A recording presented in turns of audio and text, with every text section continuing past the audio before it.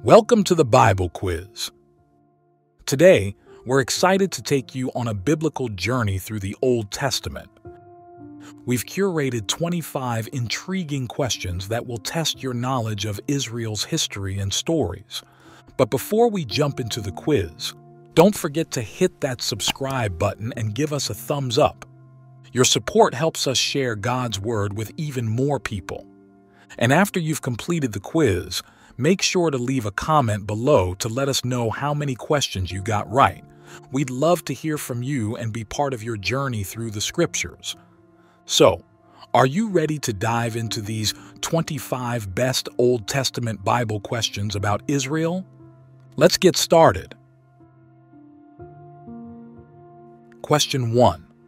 Which of the 12 tribes of Israel served as priests? A. Gad. B. Levi. C. Judah. D. Ephraim. You get 10 seconds.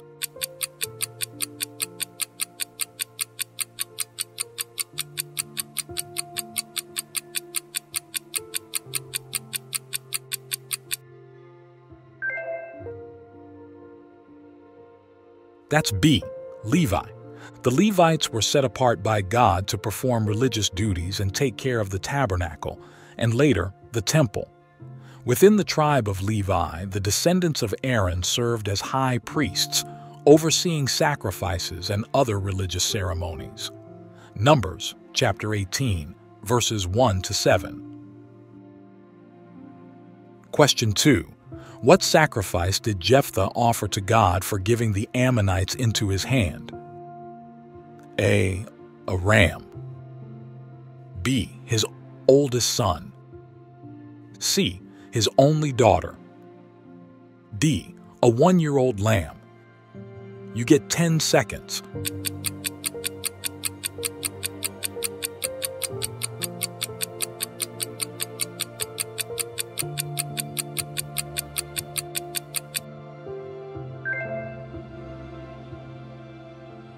That's C.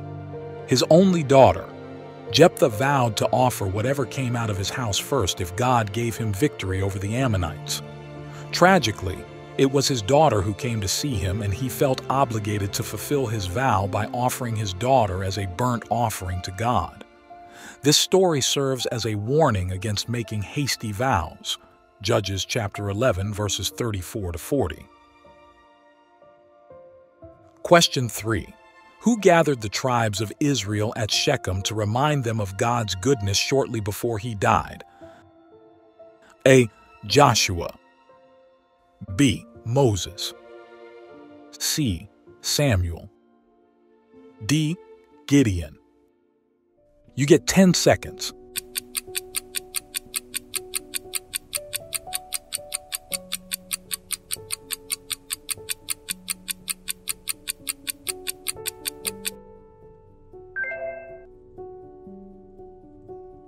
That's A. Joshua. In Joshua chapter 24, verses 1 to 28, he recounted God's deeds for Israel, including the exodus from Egypt and the conquest of the Promised Land. Joshua challenged the Israelites to choose whom they would serve, emphasizing the importance of their covenant with God. This speech marked one of Joshua's final acts as leader, reinforcing his commitment to God's law. Question 4. Who was the only woman among the judges who ruled over Israel? A. Jael. B. Esther. C. Miriam. D. Deborah. You get 10 seconds.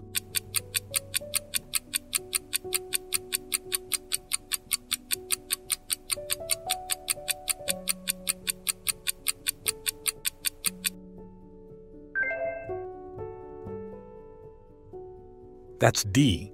Deborah. She was a prophetess and judge during a time when Israel was oppressed by the Canaanites. In Judges chapters 4 to 5, Deborah, along with Barak, led the Israelites to victory over the Canaanite army under Sisera.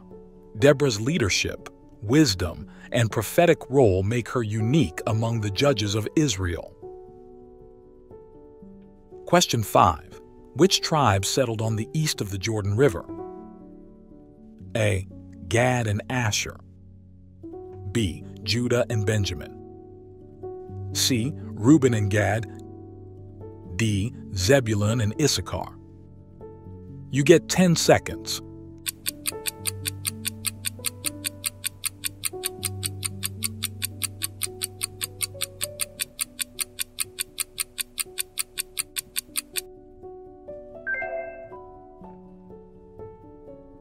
That's C. Reuben and Gad. The tribes that settled on the east of the Jordan River were Reuben, Gad, and the half-tribe of Manasseh. These tribes chose this land because it was suitable for their livestock and herds. This arrangement is described in Numbers chapter 32, verses 1 to 33, where these tribes agreed to help the other tribes conquer the land west of the Jordan before settling in their chosen territories. Dear one, make sure to click the subscribe button so you can stay in the loop and catch all our upcoming videos. Question 6.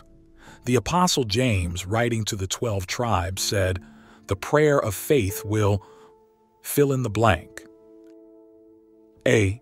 Bring rain. B. Save the sick. C. Move mountains. D. Heal the brokenhearted. You get 10 seconds.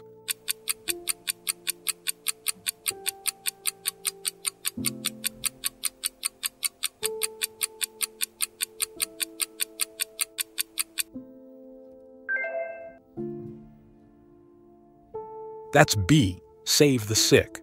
This is found in James chapter 5, verses 14 to 16. In this passage, James emphasizes the power of prayer, especially when offered with faith. He encourages believers to pray for one another and assures them that prayer can bring healing and restoration. This verse underscores the importance of faith in the Christian community. Question 7. Who was the first king of Judah after the 10 tribes split from Judah? A. Adonijah. B. Solomon. C. Jeroboam. D. Rehoboam. You get 10 seconds.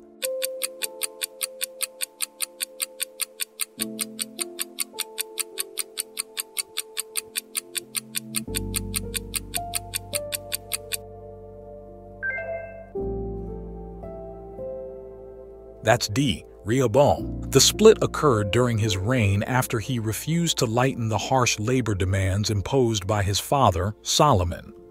This led to the rebellion of the 10 northern tribes, forming the Kingdom of Israel. The southern kingdom, Judah, remained under Rehoboam's rule. The event is detailed in 1 Kings chapter 12, verses 1 to 24, showing how Rehoboam's lack of wisdom led to the division of the United Kingdom. Question 8. Who was the left-handed judge? A. Ehud. B. Othniel. C. Gideon. D. Jephthah. You get 10 seconds.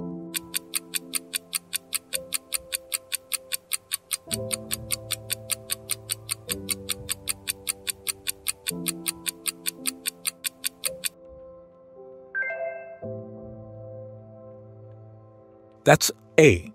Ehud. His story is found in Judges chapter 3, verses 12 to 30, where he delivers Israel from the Moabites.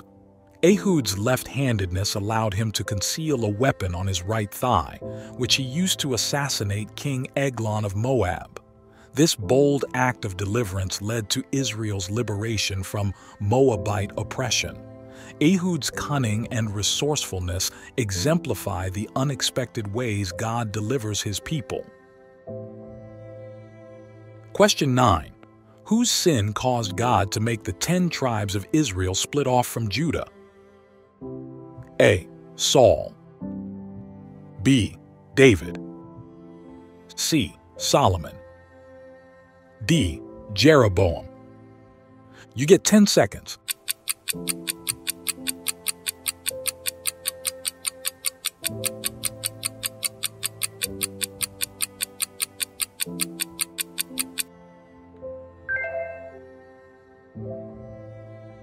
That's C. Solomon. Despite his wisdom, Solomon's later years were marked by idolatry, as he built altars to foreign gods due to his marriages to many foreign wives. Because of this, God decreed that the kingdom would be divided, with 10 tribes forming the northern kingdom of Israel and 2 tribes remaining with Judah. Solomon's deviation from God's commands ultimately led to the fracturing of the United Kingdom. 1 Kings chapter 11 verses 9 to 13. Question 10. In the book of Revelation, how many were sealed from the tribes of Israel? A. 44,000. B. 14,400. C. 132,000. D. 144,000. You get 10 seconds.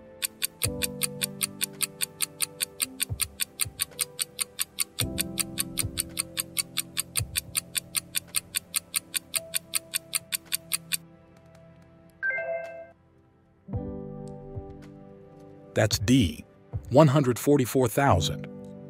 In Revelation chapter 7 verses 4 to 8, John describes a vision of 12,000 people sealed from each of the 12 tribes of Israel, totaling 144,000.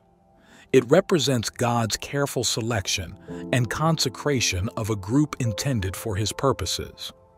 The sealing process indicates that these individuals are under God's unique care and reflects His covenant relationship with Israel. Question 11.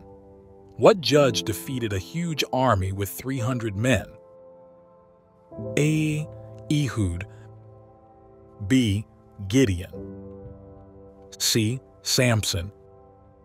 D. Jephthah. You get 10 seconds.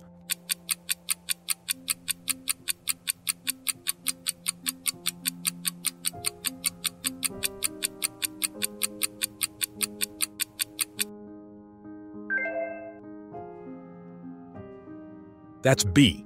Gideon. In Judges chapter 7, God instructed Gideon to reduce his army to demonstrate that victory was from him, not from numbers or human strength. Gideon used unconventional tactics like blowing trumpets and breaking jars with torches inside to create confusion among the Midianites, leading to a decisive victory. This story highlights the power of faith and reliance on God's guidance in achieving success. Question 12. What was the celebration of God's saving of the firstborn when the Israelites were in Egypt? A. Passover. B. Pentecost. C. Feast of Trumpets. D. Feast of Tabernacles. You get 10 seconds.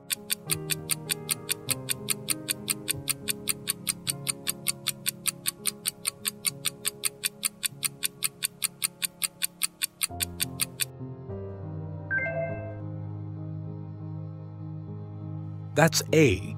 Passover.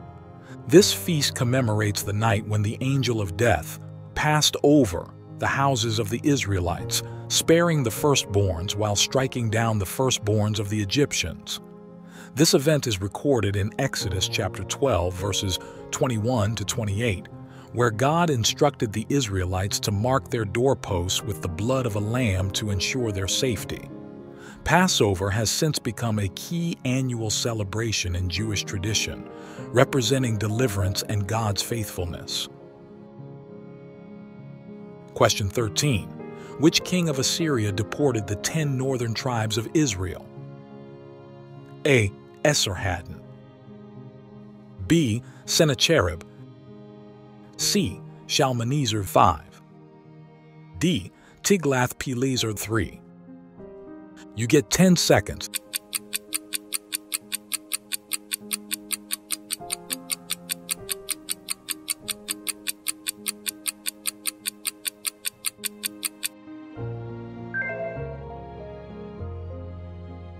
That's C. Shalmaneser V. This event, known as the Assyrian captivity, took place in 722 BC. Shalmaneser V besieged Samaria, the capital of the northern kingdom of Israel, leading to its capture and the subsequent deportation of the 10 tribes to various regions within the Assyrian Empire. This event is mentioned in 2 Kings chapter 17, verses 3 to 6, illustrating the consequences of Israel's persistent idolatry and disobedience to God. Question 14. Which judge over Israel destroyed the temple of Dagon? A. Ehud. B. Barak. C. Othniel. D. Samson. You get 10 seconds.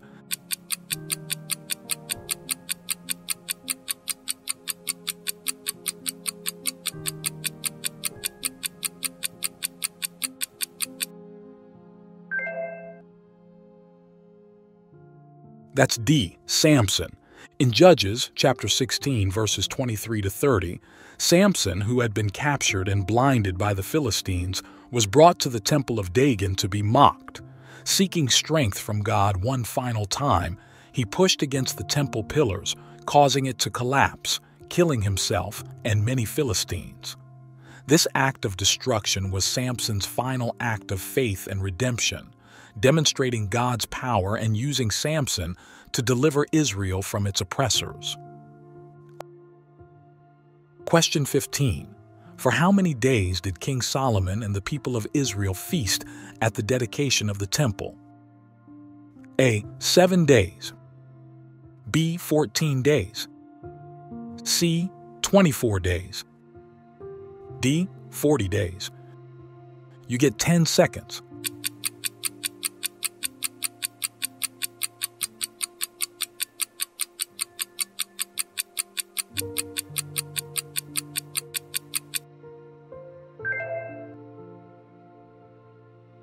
That's B. 14 days. This event is described in 1 Kings chapter 8, verse 65, where Solomon held a great celebration for the dedication of the temple, which included 7 days of feasting, followed by another 7 days, totaling 14 days. This prolonged celebration marked the completion and consecration of the temple, reflecting the joy and gratitude of the people for this significant milestone in Israel's history. Question 16. Who gave Solomon the plan for the temple? A. King David. B. The angel Gabriel. C. Nathan the prophet. D. Solomon's chief architect. You get 10 seconds.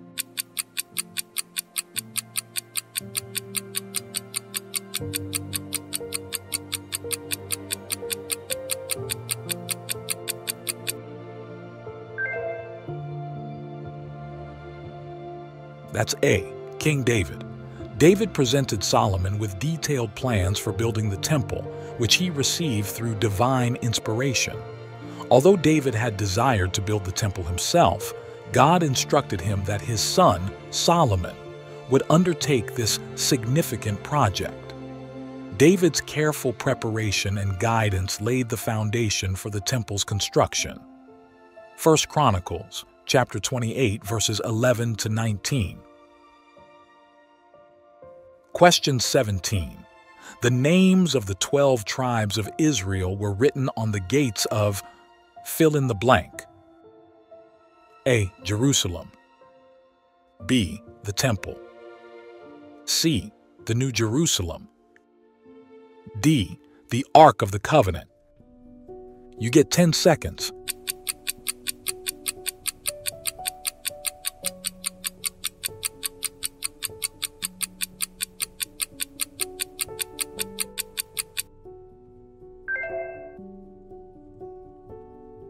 That's C, the New Jerusalem. In Revelation chapter 21, verse 12, where John describes the vision of the New Jerusalem, the heavenly city, with 12 gates. Each gate bore the name of one of the 12 tribes of Israel, symbolizing the continuity of God's covenant with His people and the restored unity in the new creation. These gates represented the entrance into the eternal city. Question 18. Which judge would not go into battle without a woman going with him? A. Barak. B. Gideon. C. Othniel. D. Samson. You get 10 seconds.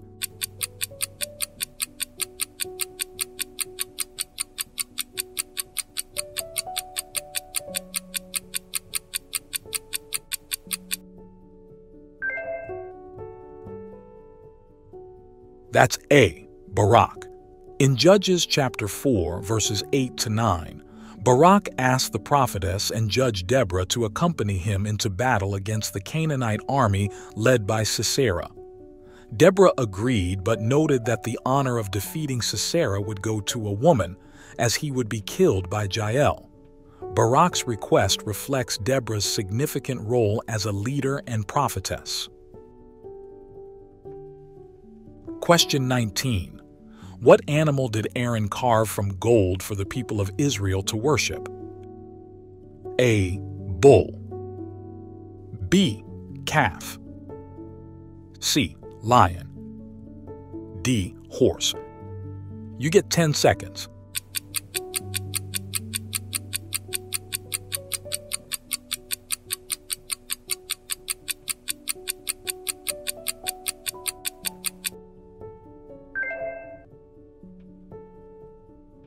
That's B.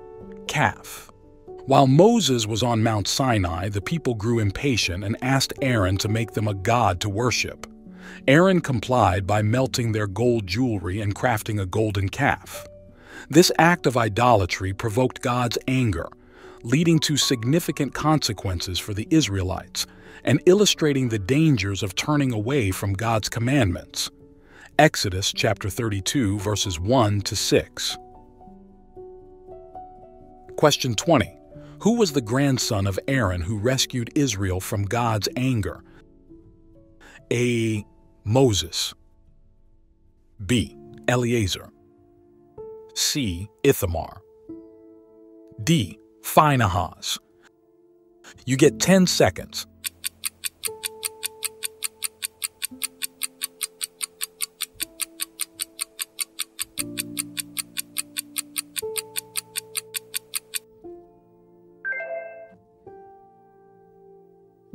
That's D. Phinehas. In Numbers chapter 25, verses 6 to 13, the Israelites worshipped idols with the Midianites, which angered God. Phinehas killed an Israelite man and a Midianite woman who were flagrantly sinning, thereby appeasing God's anger and ending the plague. This decisive act brought him and his descendants a covenant of peace from God, recognizing his righteousness and dedication. Question 21. Who succeeded Aaron as a priest? A. Korah. B. Moses. C. Eleazar. D. Ithamar. You get 10 seconds.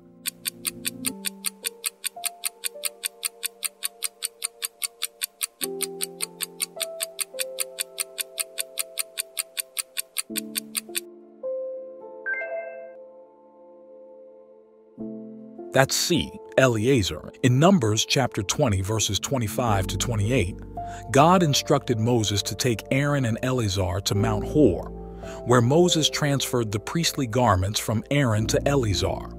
After Aaron's death on Mount Hor, Eleazar took on the role of high priest, continuing the priestly lineage and serving the spiritual needs of the Israelites during their journey through the wilderness and into the Promised Land. Question 22. How often was the year of Jubilee celebrated? A.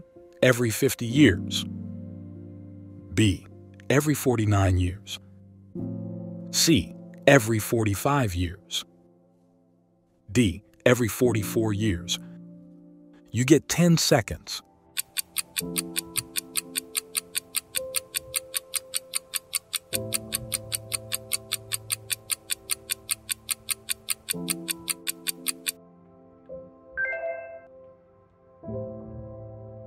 That's A. Every 50 years. According to Leviticus chapter 25, verses 8 to 13, after 7 cycles of 7 years, totaling 49 years, the 50th year was declared a year of Jubilee. This special year involved forgiving debts, freeing slaves, and returning land to its original owners, representing a significant reset of social and economic structures. The year of Jubilee was a time of liberty and restoration, underscoring God's justice and mercy. Question 23. During what feast were all that are Israelites commanded to dwell in booths? A. Harvest. B. Feast of Booths. C. Day of Atonement. D. Feast of Tabernacles. You get 10 seconds.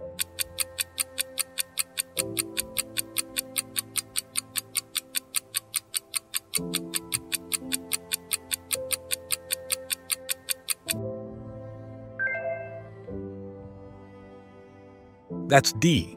Feast of Tabernacles. This is outlined in Leviticus, chapter 23, verses 33 to 43, where God instructed the Israelites to live in temporary shelters or booths for 7 days as a reminder of their journey through the wilderness after leaving Egypt. The Feast of Tabernacles is a major Jewish festival, celebrating God's provision and faithfulness during their desert wanderings. Question 24. What feast was celebrated every 7th year? A. Passover. B. Sabbath year. C. Feast of Pentecost. D. Feast of Tabernacles. You get 10 seconds.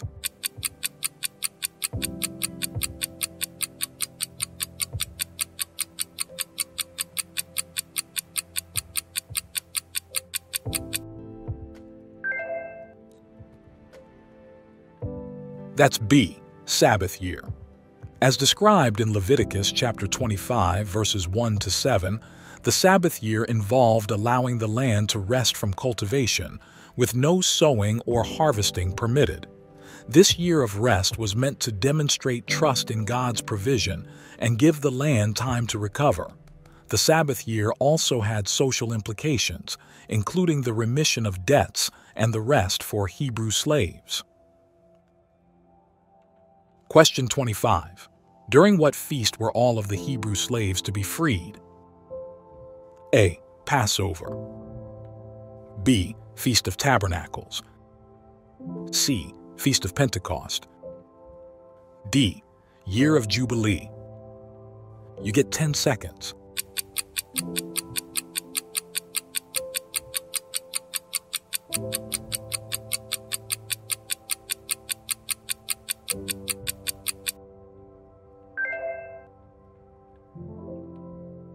That's D. Year of Jubilee. This is specified in Leviticus, chapter 25, verses 39 to 41, where God commanded that Hebrew slaves be released in the year of Jubilee.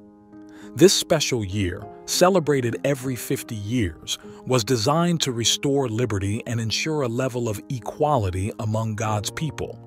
It served as a time of renewal, with significant social and economic implications, reflecting God's concern for justice and the fair treatment of all individuals. Wow! What an incredible journey through the Old Testament, testing your memory about Israel's history and stories. How did you do? Whether you got all the answers right or learned something new, always remember that the Bible is a treasure trove of knowledge, ready for us to delve into and explore. If you enjoyed this quiz, please give it a thumbs up and share it with your friends and family. Let's bring them along for this enlightening experience. And don't forget to hit the subscribe button for more quizzes and deep insights into the Bible. We value your input, so please share your score, thoughts, or ideas for future quizzes in the comments section. Together, we can continue our journey to better understand God's Word. Thank you for joining us, and may your spiritual path be filled with joy and wisdom. See you in the next quiz.